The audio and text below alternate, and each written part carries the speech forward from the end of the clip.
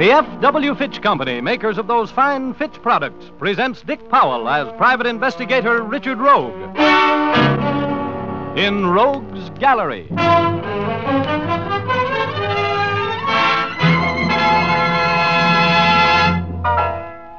Rogue speaking. Well, things were a little slow at the office, which is my way of saying I didn't have a client or a dime. And I was indulging in my favorite form of athletics, a fast game of snooker pool with Herb Heide, the bookie at the Deluxe Pool Hall. Heide was born with a pool cue in one hand and a cue ball in the other, and I was born with an 8-ball birthmark. He was trimming me like a Christmas tree, and I was glad when the elevator boy from my building yelled into the door that I had a customer in my office. So I shoved off to talk to this volunteer victim.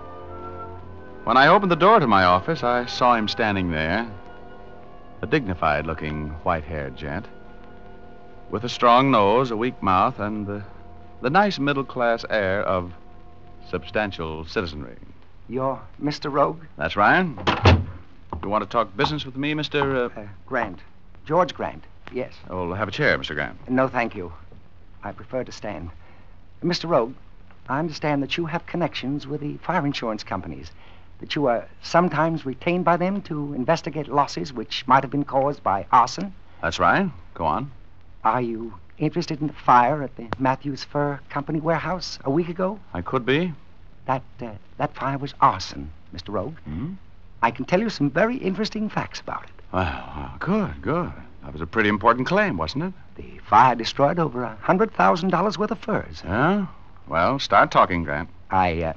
I'd like to have $1,000 before I talk with you, Mr. Rogue. Well, I don't usually pay out that kind of money until I know what I'm buying. I'm not saying a word, sir, till I get $1,000. I've been double-crossed once on this deal, and I don't intend to take a chance on getting the same treatment from you. Just how much did you have to do with this torching, Grant? I don't intend to answer that question. Do I get my $1,000, Mr. Rogue? Well, come back in an hour. You have the money for me then? Yeah. Come back in an hour. And your story had better be good, Grant. I'm a busy man. I haven't time to fool around with crackpots. I'll have the proof. Okay. So long now. Oh, it's 4 o'clock, Grant. I'll see you at 5. On the dot, right? I'll be here.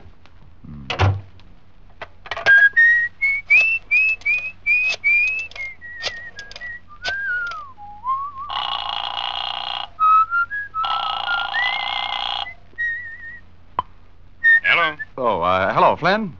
Say, your outfit had the Matthews Fur Company warehouse fire covered, didn't they? Who is this? This is Richard Rogue. Yes, we had it. $160,000 claim. Well, fine.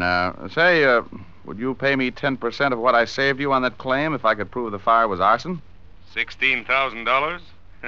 No. Okay. Save $16,000 and lose $160,000. I can afford it if you can. Wait a minute. How can you prove arson? Well, I've got a man. He wants to talk.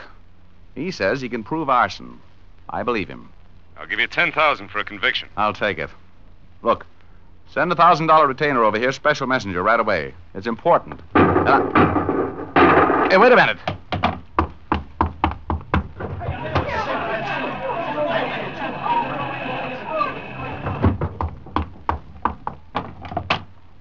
Hello, Flynn. Yes, where have you been, Rogue? Well, my source of information has just been eliminated. But the deal's on. What do you mean? Well, he must have known too much. He's been murdered.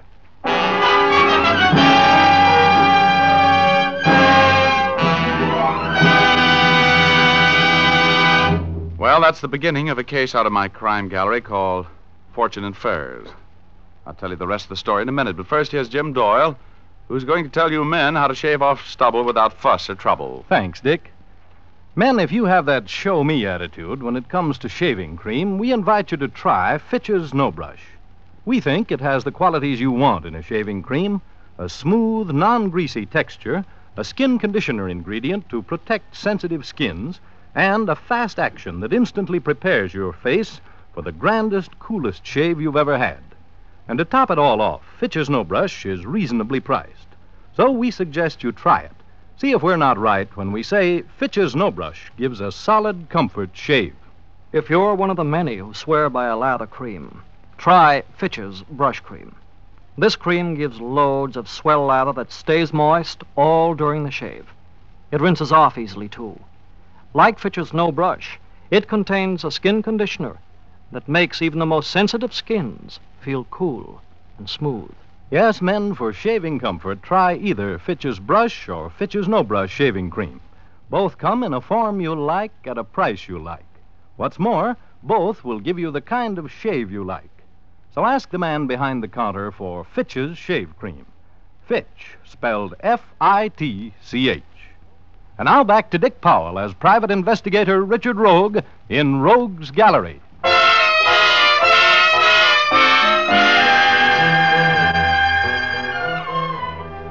Well, as I was saying, I was as broke as a New Year's resolution when I ran across proof that the Matthews Fur Company warehouse fire was arson. I called Louis Flynn, who headed up the Fidelity Fire Insurance Company, and made a deal with him for $10,000 if I could prove that the fire was of incendiary origin. And while I was talking with him, George Grant, my witness, was killed leaving the building. Well, I couldn't afford to lose a $10,000 fee right then, so I took a fast distance to the home of the late George Grant. I knocked at the door. What do you want? I want to talk with you. You're George Grant's daughter? Yes. You're the police? Yes. Come in. Oh, thank you. I suppose you want to question me about my father's affairs. Yes, that's right. Come in here, please.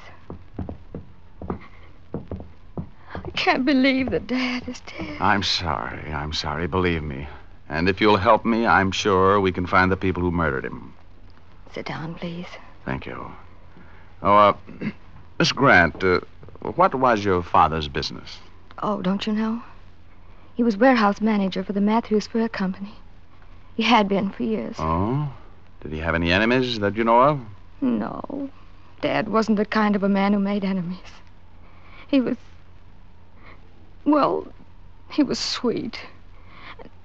Oh, I don't know. There'd been something wrong with him for the last couple of weeks. He wasn't himself. He was worried. And it was all that blonde's fault. Blonde? Yes, Bernice Maxwell. Dad became involved with her. And he was spending too much money on her. Much too much money. Oh, how long ago did he meet this Miss Maxwell? Oh, about a month ago, I guess. She deliberately chased him. She must have had some reason for it. Dad was no great catch. He was just a little guy working for a salary, trying to get along. Oh, you say he's been acting strangely. In what way? Could you break that down a little bit for me? Well, I'll try. You see, for a while he was talking about how he was going to have a lot of money, all of a sudden. He was happy and carefree then. He was gone from home quite a bit. One night he had a meeting here with some rough-looking men. He wouldn't tell me who they were. Yes, go on. Then after the warehouse fire, he was depressed. And he talked about... He talked about killing himself. I knew he was in some awful trouble, but he wouldn't talk with me about it. He just kept calling Bernice Maxwell. She wouldn't answer the phone even. Did your father talk with you much about the fire? No. But I'm sure that fire had something to do with his murder. I know it did. That Maxwell woman has something to do with it, too. Who do you suppose that is? I think I know. Oh, please don't go away. I don't want to talk to anybody else. If you stay here, maybe they'll leave. Is this the residence of George Grant? Yes. Who are you? Lieutenant Urban, Homicide Squad. Oh. Won't you come in? Hello, Urban. Rogue, what are you doing here? Isn't he a policeman? No. What are you doing here, Rogue? I'm working on a case. Do you know anything about a murder that took place outside your office an hour ago? A little? I see. What are you doing out here? Well, I'm working for a client. I've got a license to do that. You want to see it? If he isn't a policeman, who is he? He's a private investigator, which is a Harvard version of a gumshoe. His name is Rogue, Richard Rogue. It is? Well, he told me he was a policeman. I wouldn't have let him in. Well, that's not very gracious of you, Miss Grant. Shut up. Miss Grant, did you give this man any information which you should have withheld for the police? Well, I don't know. He kept asking me questions about my father. I answered them. What do you know about a murder? That murder, Rogue? Who did it? I don't know. How did you get out here so fast? How did you know who the murdered man was? I don't have to answer that. Well, he'd been up to your office to see you, hadn't he? Daddy? Miss Grant, do you know whether or not your father planned on seeing a private investigator today? Well, I don't know. He didn't tell me if he did. I'm getting a little fed up with your ethics, Rogue. Aren't you getting a little out of line, Urban? You're withholding information. Can you prove it? This man was shot on his way out of your office. What was he talking to you about? Answer me. Did you see him talking to me? Oh, now let's not get technical. Well, let's do. You're going to take me down to the station and sweat me? Not if you'll be reasonable. Well, I'm not going to be reasonable. So either pull out your cuffs or shut up. Oh, please. Oh, I'm sorry, Miss Grant. Believe me, I really want to help you. I'm going to take care of the people who are responsible for this murder. Even the cops can't keep me from doing that. Now, wait a minute, Rogue. I'm walking out of here, Urban. I'll see you later when I deliver the killers to you so you can take a bow for the newspapers.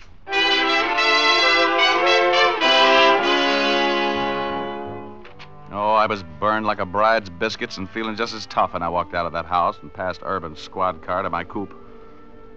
It didn't do my atomic temper any good when a pasty-faced gunman got out of the front seat of my car and pointed a pistol at me.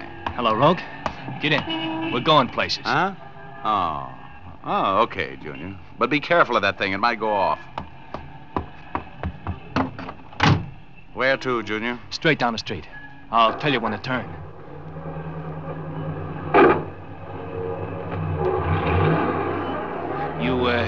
You had a visitor at your office this morning. How much talking did he do? Oh, you mean George Grant? You know who I mean. Well, he didn't talk much. Why? Who wants to know? The boss? Hey, look out where you're going, Rogue. Well, I'm not worried. I've got the wheel. Let's get this thing out of low, shall we? What are you trying to do, Rogue? Kill yourself? No, it makes me feel safer going this fast. Because you pulled the trigger on that heater and you're just as dead as I am. Slow down, Rogue. Hey, that guy almost crashed us. What's the matter, bully boy? You yellow? I've got a tank full of gas and this car will make over 100. You're going to kill us both. That's possible. As a matter of fact, it's probable. But you were going to take me for a ride anyway, weren't you? I got nothing to lose. Give me that gun. Hey, keep your hands on the wheel, Rogue. Hey, cut it out. Give me that gun, punk. Come on. Get your hands on the wheel, Rogue. You're going to crash Give us. me that gun or I'll rip right into that wall ahead of us. You know me, kid. I mean it. Now, give me that gun. Would you let me go? No. Give it here. Oh. Come on. Hey. Well, I'll be. He's passed out. Hey.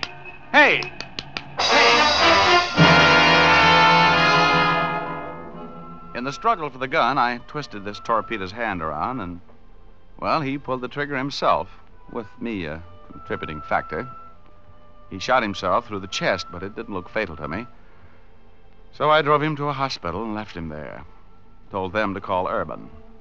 I used the hospital phone to check up on Bernice Maxwell and found that she was a sort of a notorious babe, ran an escort service, which was legitimate enough, but she's had a few sidelines, such as blackmail.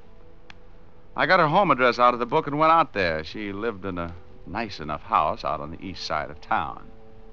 I rang the doorbell. Yes? Hello, Miss Maxwell. I'd like to talk with you for a moment, please. Who are you? Let's talk about that inside, shall we? What do you mean, forcing your way in here? I mean business, Blondie. And that's what we're going to talk. Now, let's go in the other room and have a chat. You just lead the way. After all, you are the hostess. If you don't get out of here, I'm going to call the police. Don't bother, baby. I'm the police. And I want to talk to you about a fire and a murder. So just get moving. Come on. Murder? Yes, a murder. Doesn't the fire surprise you, too? Sit down. I don't know what you're talking about. Who are you, anyway? That's beside the point. I want to know what you had to do with the murder of George Grant. You can talk now or later. I've got nothing but time. George Grant? He's dead? Yes, very. He was murdered about 5 minutes after 4 downtown on Grand Avenue, and I think you know who did it. I don't know anything about it. You never heard of him, huh? I knew him slightly. Oh, now, please, Miss Maxwell. You knew him better than slightly. You've been running around with him or giving him the runaround for the last month. You deliberately set a trap for him, didn't you? You mixed him up in that arson job on the Matthews Fur Company's warehouse. I don't know anything about arson. You can't come in here and threaten me. Oh, and look, then... lady, I'm not going to be polite about this. George Grant has been murdered. You had a hand in that murder, and I'm going to get the information out of you if I have to beat it out of you. And if you think I'm bluffing, just keep on dummying up. Now, who was mixed up on that arson job that Grant was killed for knowing too much about? Look, I'm going to count 3. Then I'm going to come over there and slap the information out of you. Look.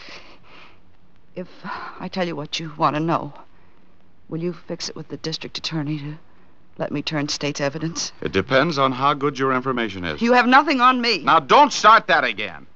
You almost had your mind made up to be smart. Don't double-cross yourself. Now, come on. Talk. I have everything you need right here in this desk. Well, now you're talking sense. Now, wise guy, get your hands up. Huh? Oh, no kidding. Now, look, Maxwell. This is nothing you can shoot your way out of, especially with a toy gun like that. Sit down. No. If I'm going to be shot, I want to be standing up when I get it.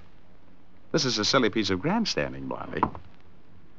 I'm going to take that gun away from you before you nerve yourself into pulling the trigger. Don't come another step. I'm telling you, if you do, I'll shoot. Now, you don't think one bullet from that little .25 is going to stop me, do you? It won't, Maxwell. I'll just keep right on coming, and I'll take it away from you. And I'll put you in the pen for the rest of your life for attempted murder. I'll be there anyway if I don't get rid of you. Don't be a sucker now. Think of those 13 steps to the death house. I'm coming after that gun, Maxwell. You take one more step and... Well, I hated to slap that gun out of your hand, Blondie, but you didn't want to shoot me anyway, did you? Let go of my arm. You're hurting me. Now talk. Who was behind that arson deal? Who was the touch-off man? Who was the brain? I can't tell you. I can't. If I talk, they'll kill me. Come on. I haven't much sympathy for dames like you. You killed George Grant just as much as if you'd pulled the trigger on him. Now talk, baby. Talk, do you hear? Let go of my arm. Hey, Blondie, come out of it. Come on. Well, I'm a son of a gun. She passed out on me. Hey, Maxwell, come out of it now, will you? Come on. All right, Rogue. Just stay right where you are. Huh? What did you do to Bernice? Well, nothing. Did she talk? No, she didn't. That's good. How did you get here, Rogue? Well, I drove. I got rid of that little pasty puss gunman you sent after me. Where is he? He's been taken care of. That's funny. That's exactly what's going to happen to you, Richard. Stand still while I get this gun out of that shoulder holster. Okay. You're in the driver's seat. You just couldn't ever learn to stay out of trouble, could you? Trouble's my business, Bub. Get up and keep your hands in the air. Oh, sure. Well, if you're going to let me have it, this is as good a time as any, isn't it? Time's all right. But I don't like the place, that's all. I'm going to take you out in the country. Well, that's nice to think about. I love the country. You know I'm going to have to kill you, don't you? You know too much. Sure. You couldn't stand a police investigation, could you, Bob? No. You know, you should have covered me yourself when I left the Grant house. You should never send a boy to do a man's work. Oh? Now, you're yellow, too, aren't you? You haven't got the guts to pull a trigger yourself. You've got a lot of nerve, talking that way when you're looking down the barrel of this gun, Richard. Yeah, you're a two-for-a-nickel penny at it tin horn, Frenchie. And I'm going to take that gun away from you and make you eat it. Yes? Well, I have plans for you, Richard. I'm going to bend this gun over your head first, and then I'm going to get rid of you. For good. You haven't got the guts. No. Turn around, Rogue.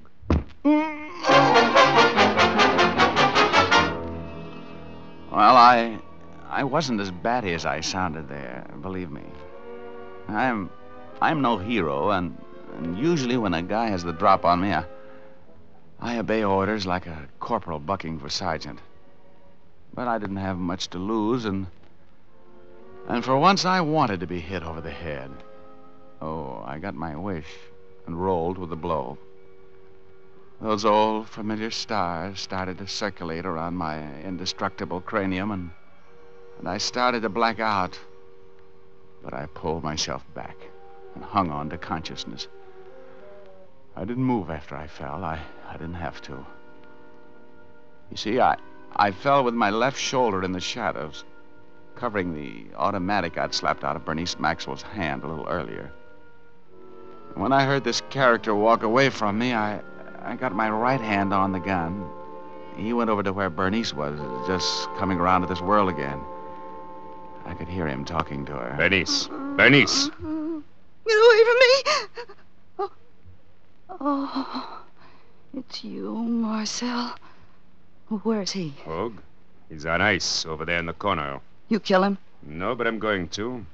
I didn't want to do it here in your house. Drop that gun, Marcel. I'm taking over from here. What? Drop it! Marcel, he's over there by the piano!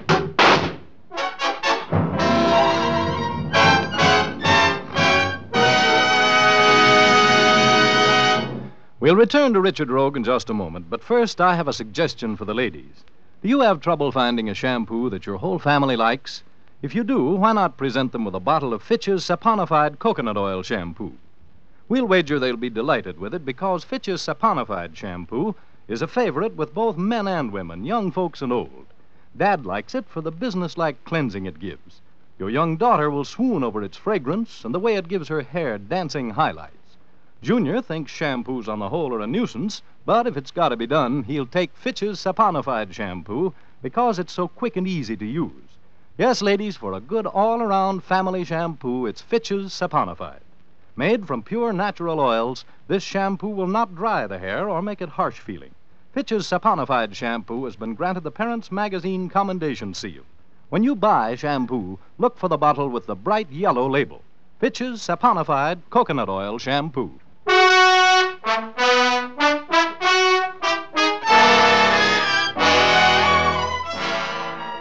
And now we return to Rogue's Gallery with Dick Powell as private investigator Richard Rogue.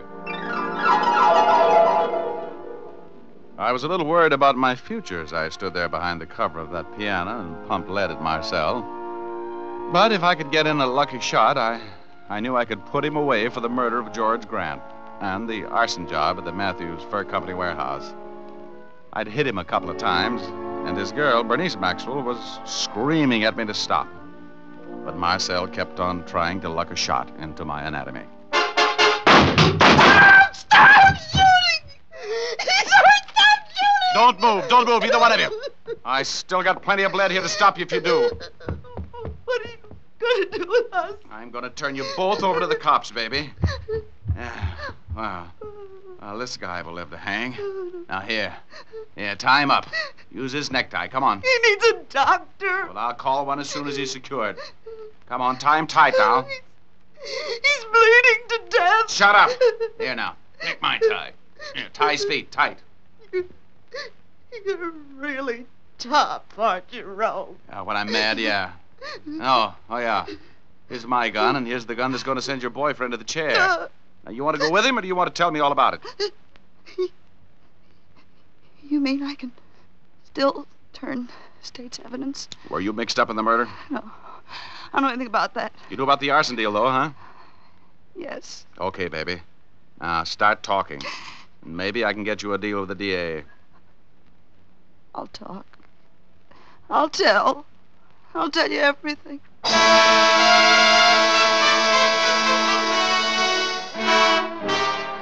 Well, she sang. Yeah, she sang plenty. And the words were music to my ears. When she was through singing, I tied her up tight and called homicide to tell Urban where he could pick up a murderer and an accessory before the fact. Then I told him where I'd be later. I called Flynn at the Fidelity Fire Insurance Company and told him to meet me at the home of Paul Matthews, owner of the Matthews Fur Company, in 10 minutes. He did, and we went in together. The butler sort of unwittingly showed us into the study where Matthews was reading. I'm Richard Rogue, Mr. Matthews. The investigator? The celebrated investigator, Mr. Matthews. This gentleman with me here is Mr. Flynn of the Fidelity Fire Insurance Company. How do you do? Well, I'm puzzled as to the purpose of your visit, gentlemen. Well, I'll unpuzzle you, Matthews. The fire at your fur warehouse was deliberate arson. Oh? Why, that's preposterous. It's a nice act, but no go. We're not paying the claim, Matthews. We have absolute evidence Let me tell you, Flynn. You made a deal with Marcel Jarnac, one of the West's leading arsonists, to start that blaze, Matthews. But you needed the loyalty of an old employee of yours, the manager of your warehouse, George Grant. Grant was an honest guy. So you and Marcel sicked a dame on him, a dame named Bernice Maxwell. You convinced now that I know what I'm talking about? No. I tell you what. Okay, then I'll give you some more dope. With Grant's help, you took all of the expensive furs out of the warehouse and filled it up with a lot of junk. And then Grant sopped it all down with the gasoline and touched it off. So you want the insurance on $160,000 worth of minks and sables for burning $1,000 worth of cat skins. It was a swindle, Matthews. We're not paying the claim. The cops have the Maxwell woman, Marcel Jarnac, and a pasty-faced gunman who worked with them. They've all talked. You're through, Matthews. That's the police now, the homicide squad. Show them in, will you, Flynn? Sure. Looks like the end of the road for me, doesn't it, Mr. Rogue? Yeah, it sure does, Matthews. You know, amateurs like you shouldn't go around mixing up with the professional crooks. That's right. Hey, cut it out. Drop that gun. Matthews, hey. Hey, what's going on in here, Rogue? This guy, this Matthews tried to commit suicide. I had to take the gun away from him. That's all I've been doing all day long. Is that living?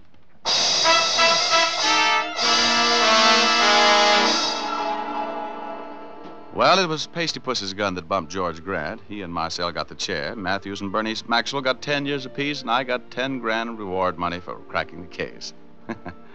Yeah, I really had a time with that $10,000. Went to Mexico. Mexico City, incidentally. Las señoritas. Muy simpáticas. Yeah. Spent the month of January there. What a month, January. Oh, as soon as I get time, I'm going to write a book. You know what the title's going to be? I'm going to call it Lost January. Oh, dear. Incidentally, I hope you noticed that I didn't get my brains knocked out and make my regular visit to my alter enemy, Hugor, tonight. And... Huh? What? What's the idea, Rogie? I missed you. Are you mad because I threw that Betty dame off our cloud? No, Hugor. Oh, but look, Rogie, you made a reservation. On cloud number 8? I did not. Oh, yes, you did. You said it. I said what? You said, see you next week, Hugor.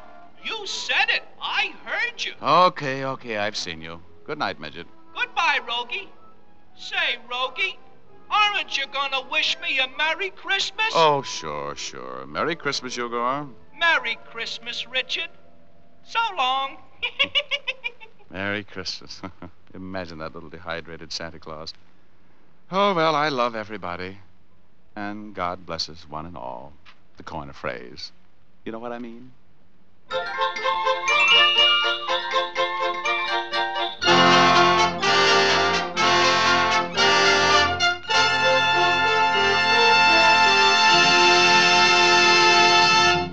This is Dick Powell again, ladies and gentlemen. Hope you'll be with us again next week at the same time. Thanks for listening. And Merry Christmas, everybody. And now here's Jim Doyle. Don't forget to tune in again next Thursday. And, by the way, be sure to see Dick Powell's new RKO picture, Cornered, at your local theater soon. And, as I was saying, tune in again next Thursday, same time, same station, when you will again hear Dick Powell as Richard Rogue in Rogue's Gallery.